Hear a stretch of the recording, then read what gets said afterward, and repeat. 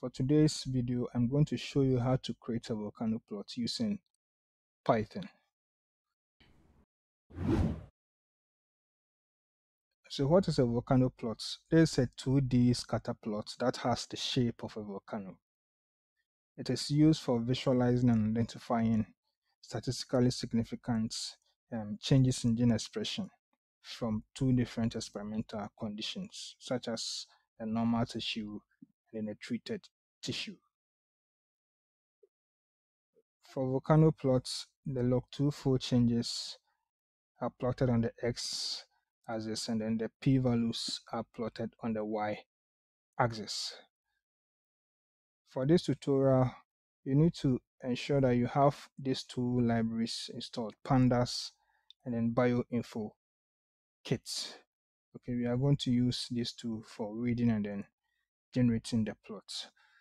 You can install these two libraries using the pip or conda commands, and I've made separate videos on how to use these two tools for installing Python packages.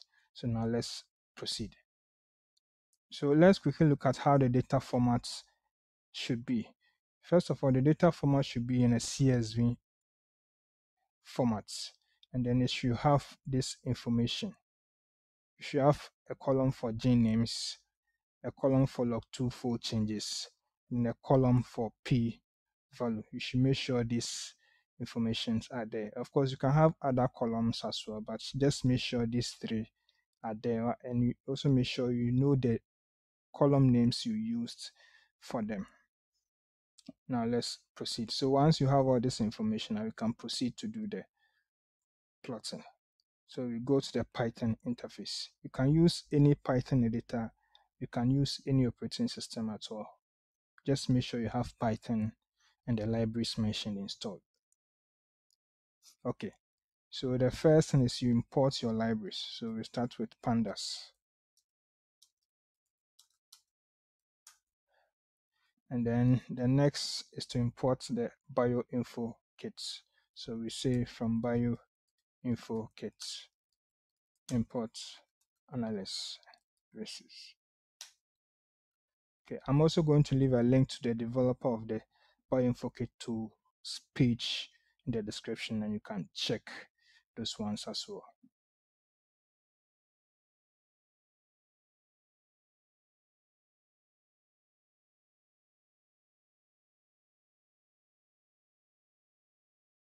Okay, now we have our libraries loaded, so we have specified where our data is. We give the path. So after that, we can now use pandas to read the data. So we say df is equals to pandas pd.read csv. Then we specify the data path. Now let's look at some sample of how the data is going to be here. So these are the information we will need to plot. Okay, so now that we have the data, let's look at the plotting. And the bioinfo kit has a number of options that can be used to generate the plot, and as well as annotate or provides extra additional information on the plot. So we'll start with the basic plots, and to do that we say resource.gen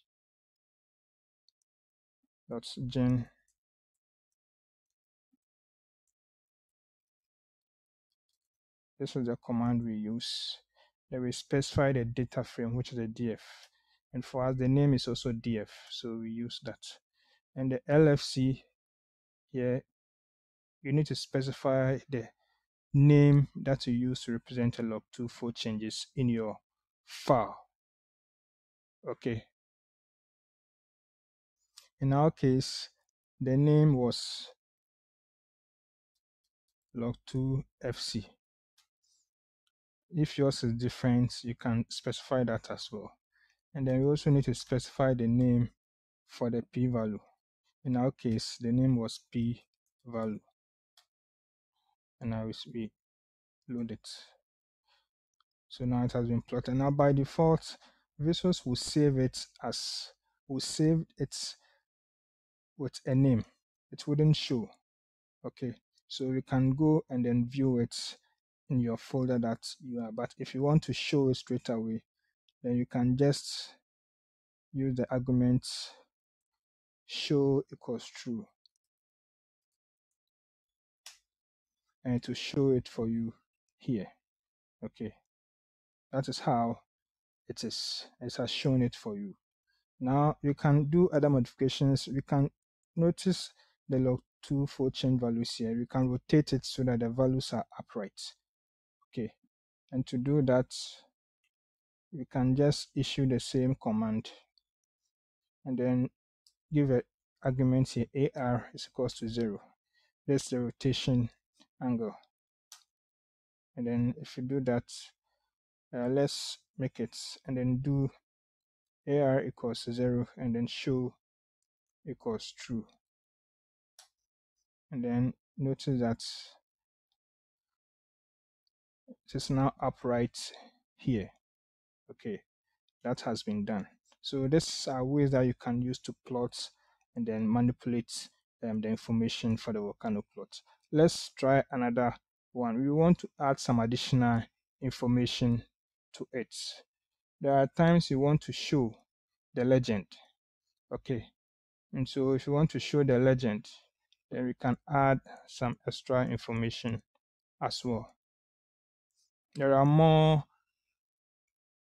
hacks on the developers page that you can go and then check. So we add plot legend true. Okay, now you can also add some information such as legend position, upper right, and then you have it. So notice that you now have the legend shown here. Okay, you can also change the threshold for the p-value and then the log2 fold change, and this information will be used to determine which genes are shown to be up or down regulated on the plots. We'll still use the same command here, and then this time we'll set a threshold. Okay, we can set a threshold such as LFC equals LFC. Let me add that one here. LFC. And then we add, these are thresholds. Okay, and then we indicate another one, the p-value threshold, which are 0.05, 0.01.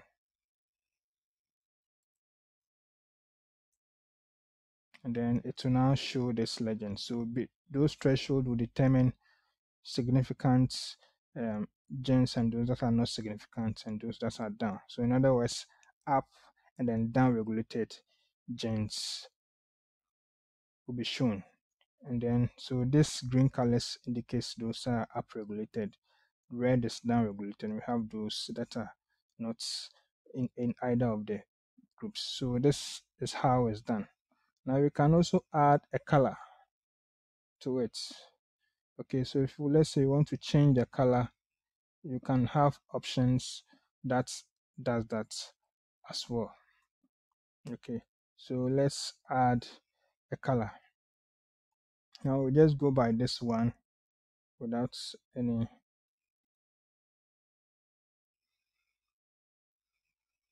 and then we can add a color to it here. Color is equals to, let's say,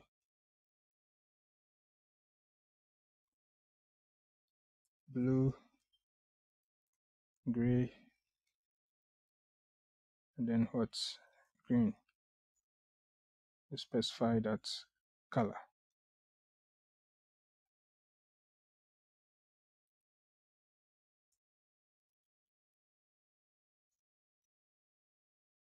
Let me show it here. I didn't bring the show argument, so we can just use the show equals true here. Okay, so you notice that the colors have changed, okay, indicating these colors. Now let's try one more last thing. We can also annotate by adding labeling with specific genes. Okay, so if let's say you wanted to add some gene information, then we can just do this.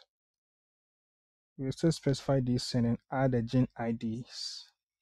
And then from the gene IDs, you can specify maybe some genes you want to be included here. Okay. And then once you are done with that, you can just use our arrow cause 0 and then show cause true. And then it will show the genes for you. So notice that the genes has been shown. And so with this, you can show which genes have had significant changes in their expression.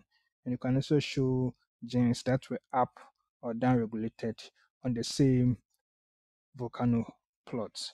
Okay, so these features have been added to the Bioinfo token. So it gives you that flexibility to express or to demonstrate what informations you want to show on the Volcano plot. I'm going to leave a link in the description for the developers page, and then you can go and check it out and then use this particular cool tool to generate your Volcano plots. So this is all I have for you for today, and I'll see you again in the next session. Bye bye.